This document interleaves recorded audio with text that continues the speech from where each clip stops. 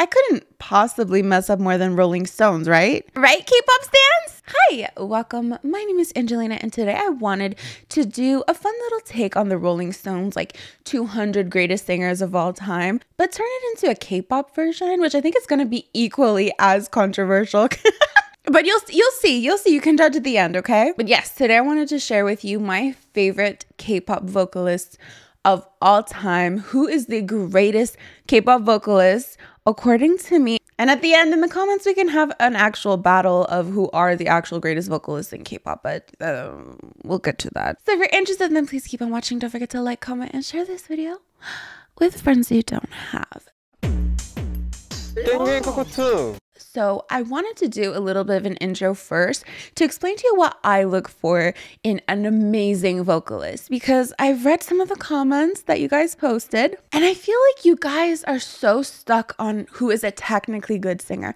I think there are so many technically good singers in K-pop, but for me, a great vocalist is someone who can make you feel emotion. So sometimes technically good is a little boring to me. Like, yeah, you sound great and you're doing everything by the book, but I don't feel anything. And I want to feel something for once. So with that being said, I do tend to prefer more emotional voices.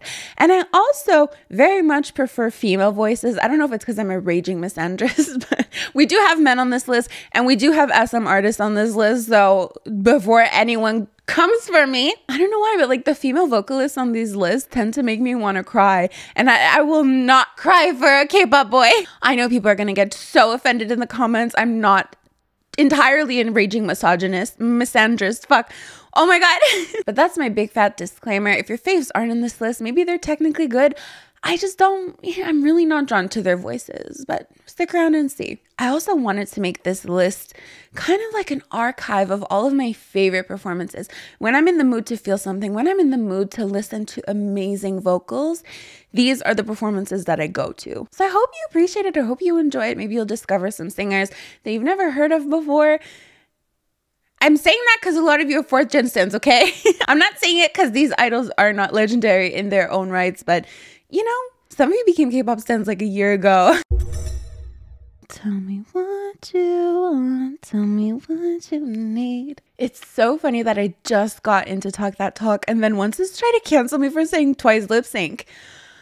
More on that in the next podcast episode, but so this list isn't in order of anything. It's just all random. So I don't think I could make like a best to worst. I think that's a little too much. But the first idol we're going to talk about is ateez. What kind of vocalist list would this be without ateez? I remember they used to call her the Korean Beyonce, and I would watch that Halo performance so often. It's like I've been awakened. Every rule I had to break. I know people don't love comparisons when you say this person's the Korean so-and-so. Super random memory. I remember this girl, she was like super tattooed. She went to Korea and did like a documentary series. And she's like, the title of one of the episodes is like, J Park is the Korean Justin Bieber. And she had to change the title, obviously. But like, what? Justin Bieber? But anyways, I'm only saying that because the Halo cover that she posted, it literally says in the title, Korean Beyonce.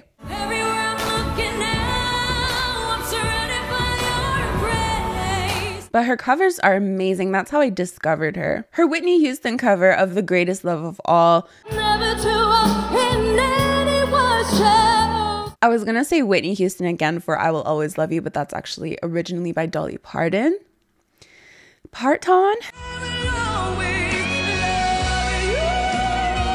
I can't get enough of her covers, honestly. Even her Alicia Keys cover, If I Ain't Got You.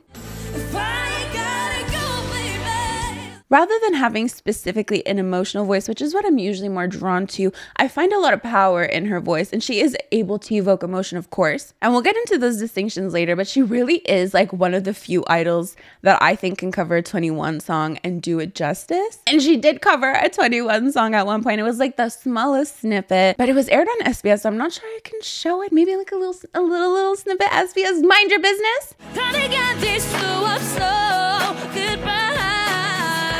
I got like 44, 46 copyright claims from SBS like a year ago. So literally go walking a thin line. It's like, I know this is probably gonna have to get cut out of the video, but I want to show it anyways. But honestly, this is what I sounded like at K-pop karaoke when I was serenading Audrey.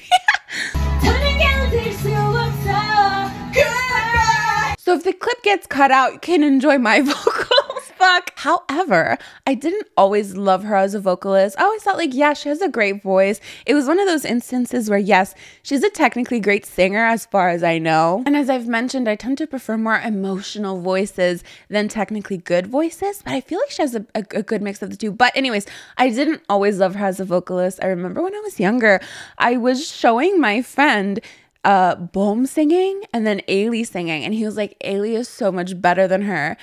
And I was like, oh really?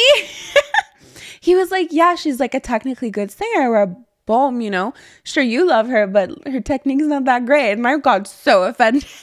I had some beef with Ailey for like a straight week. So that's why when K-pop fans are like actually terrible to me, I kind of get it. I've definitely gotten into some like unreasonable feuds with people because of what they said about K-pop. So, you know, in a way I get it, but also some of you guys can be really fucking terrible.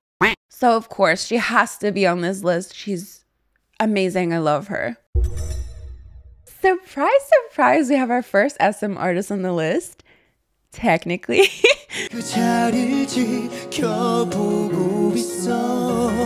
So this is Junsu. He was part of TVXQ, DBSK, because they changed to TVXQ when the 3 members left, right? He was part of DBSK, and then him and 2 other members sued SM and ended up leaving and forming JYJ.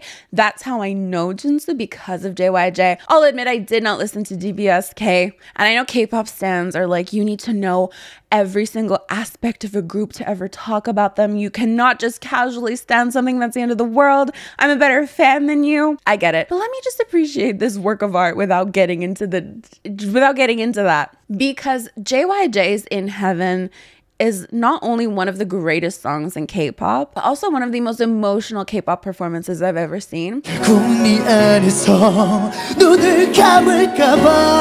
And if you followed me for a long time, you know that I reference this performance so often because the song is beautiful. The vocals are heartfelt and emotional.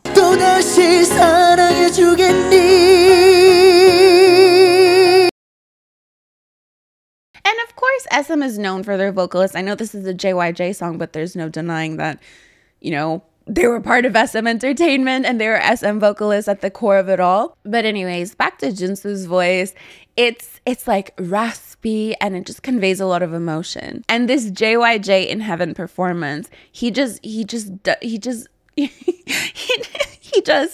giving it his all every single time. Like, you could watch any In Heaven performance and it's just equally as beautiful. That's what we're missing these days, because even if you have a ballad, there's a backup track to the ballad and the voices are super edited. And not that the voices weren't edited back then, but like at least in this performance, just a simple piano accompanying them, and it's beautiful.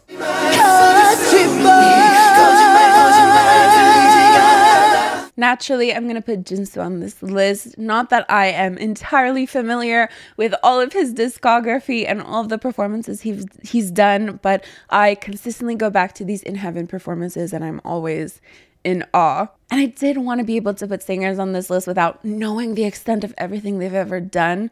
Otherwise, this list would be so small. However, I will say I literally did ask Audrey to send me SM performances that were so amazing. And she sent me like 2 lip syncing performances. I was like, Audrey, please. But moving on. So the next artist on this list is Bohm. I've seen videos that analyzed her vocals and, you know, they more or less said she wasn't technically good, though she is really great at conveying emotion, which is what drew me to her. Honestly, when I was younger, I didn't even know if she was technically good or not. I just loved hearing her sing. So I acknowledge that there are people who know so much more about vocals than I ever will. And I'm more than willing to accept when someone says my favorite singer isn't technically good. This is just another instance where passion and emotion are just more important. And it just makes for a really amazing listening experience for me, which is why I have so many examples of my favorite vocal moments of hers. I do want to talk about something really interesting though, however, because when Rosie debuted, Everyone was saying that YG made her change her vocal style, all that jazz. And I remember people saying the exact same thing about Boom because, you know, I think there was this cover of We Ride by Rihanna back in pre-debut days where people say she sounded quote unquote a little more normal compared to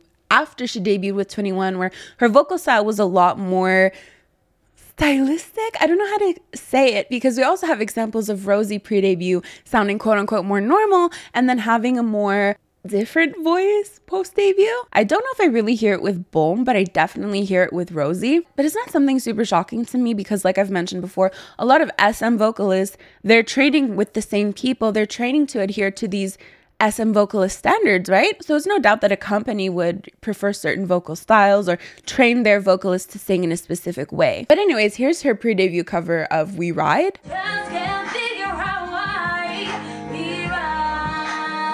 And then you can remember that and compare it to the next clips I'm going to show you. I just remember now as well more pre-debut songs that she was part of. So she was in Forever With You by Big Bang, as well as We Belong Together by Big Bang. I digress. I've always loved her vocals in second gen. She has a unique voice that is quite expressive. I mean, G-Dragon literally said no one does it like Boom before he proceeded to remove her from his song. But that's besides the point. I also remember when it was announced that she would go on Queendom and she was performing You and I remember seeing the thumbnail and the title and I was so scared to watch it. I thought like, you know, what if the magic isn't there anymore? What, you know, my memory of 21 is so far mostly unscathed. Like my last memory of 21 is OT3, which isn't the best memory to have, but the song is still amazing. Goodbye. I'm just scared when these idols that I loved so much back then have maybe a potential comeback or try to revive something that doesn't need to be revived. So I was scared to watch her performance. But then I watched it and it made me cry. So she's on my cry list for sure. Honestly, even Queendom 2 made me cry quite a bit with Hyodin and Minyoung. But other performances that I absolutely have to mention are, of course, her acoustic covers. So she did Don't Cry. It's okay, baby, please don't cry. And on the same day, they filmed like a more raw cover of You and I. And it was just, you know, she was like, she got up and like sat somewhere else and it wasn't like super professional or anything, but it was still beautiful in my opinion.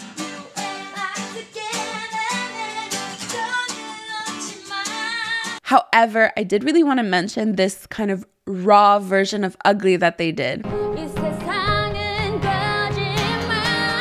But CL's voice too, it's just so smooth and so beautiful, and it does really evoke emotion, especially with the content of the song.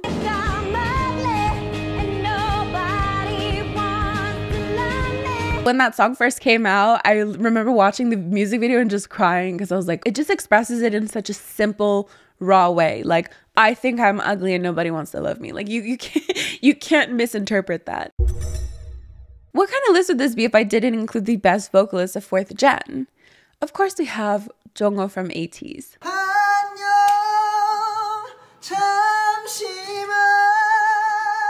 His vocals legit got me into ateez. I remember seeing their 2019 Mama performance and I thought, wow, like this 30-year-old man is literally giving it all. I swear to God, I thought he was at least like 28. I thought, like, I don't know why, but it's so interesting to think back of your first impressions of your group. That could be a fun video. I think I've seen it before, but just like what your first impressions were of a group and individual members compared to what you think of them now. I had ateez all wrong. I didn't even want to watch the performance, but again, 18s were just like, did you watch their Mama performance? You should watch their Mama performance. So I was like, oh, fine, I'll watch it. And then I did, and I didn't look back. I've been an 18 ever since.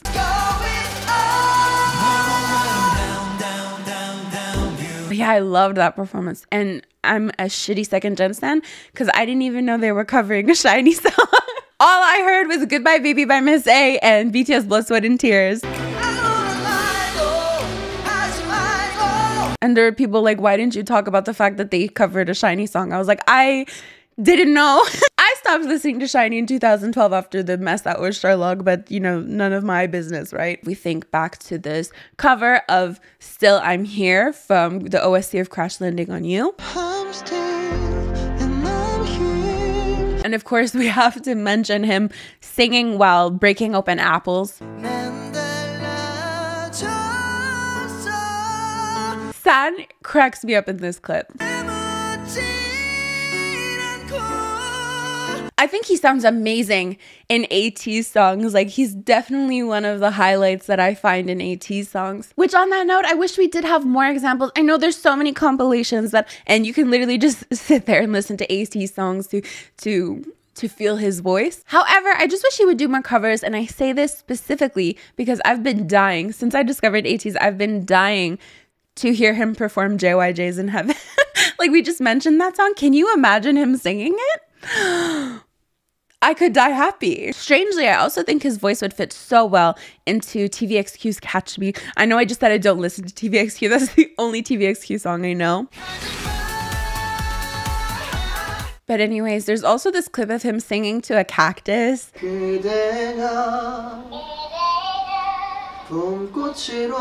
Which, by the way, Be With You is one of the most beautiful ateez songs ever. I'm sorry I don't make the rules. But of course, we had to add Jungkook to this list because I love his vocals. On that note, the rats are not going to be happy about this one. Yes, I do have Miss Rosé on this list from Blackpink. And it pains me that I have to make such a big disclaimer because you guys are a bunch of Blackpink antis. Literally, I got canceled in 2019 for being a Blackpink anti, and suddenly Blinks have just turned the other eye. Is that a sentence? Turn the other cheek? Where are Blinks? Honestly, I see so much Blackpink hate in this world, and Blinks are nowhere to be found. Suddenly, they're gone. I wasn't actually hating on Blackpink, and they harassed me. And yet, you guys are letting all this slide. I'm not endorsing any kind of bad behavior. I'm just wondering where they went. Because someone in the comments wrote, like, all of Blackpink, which obviously I don't think all of Blackpink deserved to be on the best vocalist list. But the responses were literally like, no one in Blackpink has a good voice. Everyone in Blackpink are terrible singers. It was just like, shit. If I put Rosie on this list, I'm gonna get torn to shreds. I mean, personally, I love Rosie's voice, and I even do love Jennie's voice as well. But ultimately, I'm putting Rosie on this list. I mean, you can fight me later, I don't know. Did I really chase all the Blinks away from my channel? Who are you guys actually fans of? I'm curious though, because Blinks have left the premise. So for Rosie, I find her solos just don't do her voice justice. I don't know what happened because I fell in love with her. She became my bias because of these like sit down acoustic performances that she would do randomly. Like when she sang Winners Really Really.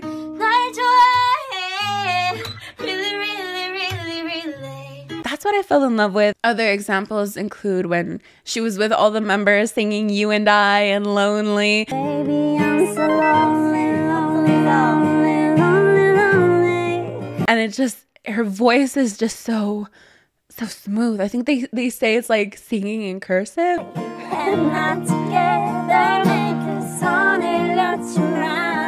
I mean, even outside of all that, of course, she has an amazing voice. Do you remember when she sang Irreplaceable by Beyonce? Everyone's covering Beyonce. Again, this is another SBS clips. I don't know if I can put it in here. I might put like a tiny little clip. SBS, mind your business. Don't tell on me in the comments, guys. No comments about SBS. I think she has a beautiful voice. I love her voice. Like her parts in Blackpink songs.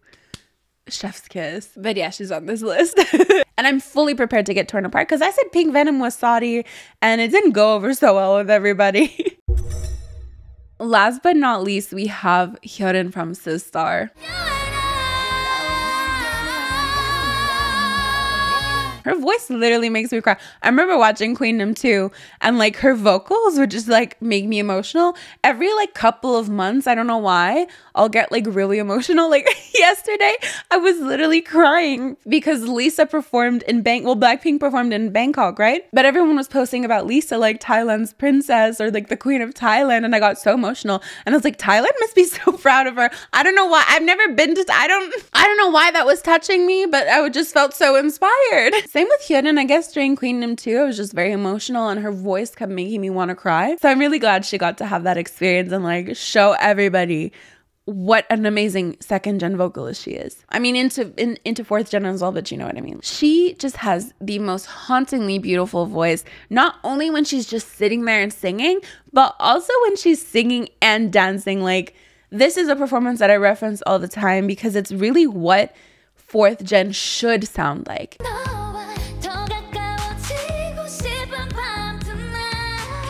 There are very few idols that can like compete with, like, There are very few idols who could sing side by side with her and not get outshined. She literally had a sister subunit with Bora, and Bora had like no lines. It was all Hyun.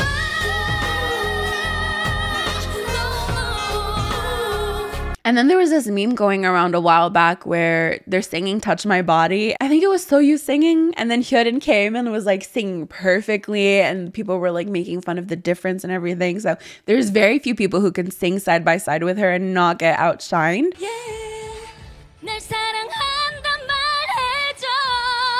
Except for ateez. So they've done a couple of collabs together. You know, for Disney musicals, within the movie itself, let's say Frozen, Idina Menzel sings Let It Go, right? But then they released that main song by a different artist. So, you know, Demi Lovato sang Let It Go and like the end credits? I don't fucking know. Hyun sang Let It Go. Not in the movie, but the post movie? Fuck, I don't know what. Is she saying Let It Go, okay? Which she performed with ateez, and they don't outshine each other, and I love it. Which they also did a cover of Bang Bang, so.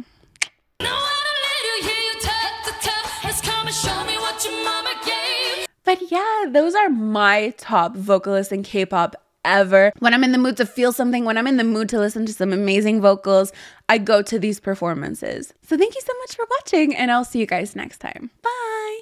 Okay, now that all the mean people are gone, because I know people are going to be like, you didn't mention this singer, you didn't mention that singer. I know, okay? And if you're gonna be mean about it, then you don't deserve to hear me talk about them. So if you made it this far, there's still more to this list. It's not my list anymore, but you know, singers that I acknowledge should be on like the greatest K-pop singers of all time. We have to mention Wendy. So I have been known to be a Red Velvet auntie, I'll admit that. But I've been kind of getting into their songs, and most notably, I've been watching some of Wendy's just like V-Live performances. Again, I love when artists are just raw. You're the only one that I want. I'm addicted to your life. What like a buttery smooth voice she has. It's stunning. It's beautiful. It's literally so ethereal. So it's so sad to see SM forcing her to lip sync right, left, and center. I'm gonna cry about it. And of course we have to mention Jonghyun from SHINee. I was so young when I stan SHINee, so it's not that I never recognized that he had a nice voice. It's just I didn't really think much about it. I think it was pretty short-lived, my love of SHINee. But no, it sounds so amazing. It's kind of like raspy in a way, but I love especially when he's like growling into his vocals.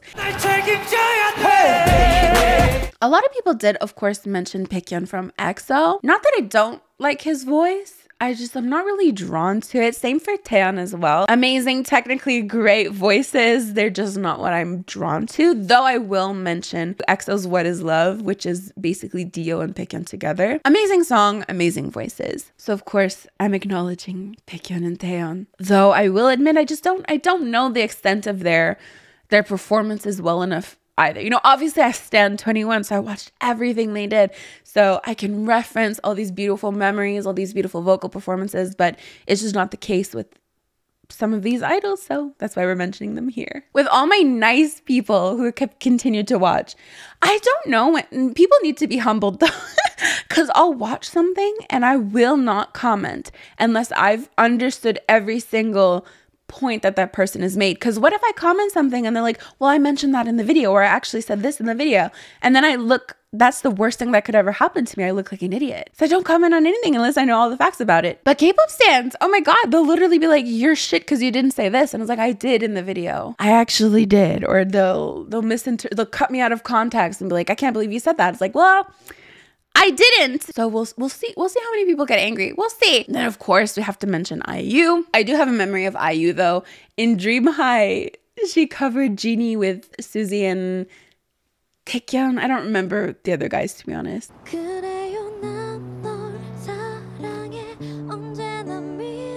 It was so beautiful. I'm literally the guy at the end crying because Genie is just such a beautiful song. So yeah, that is officially the end of this list. So thank you so much much for watching. Don't forget to like, comment, and share this video with friends you don't have. You can also join my channel members by clicking the join button next to the subscribe button. These are the lovely individuals who help support my channel on a monthly basis. It means the world to me. Thank you so much. As for me, I'm gonna get going, so I'll see you guys next time. Bye.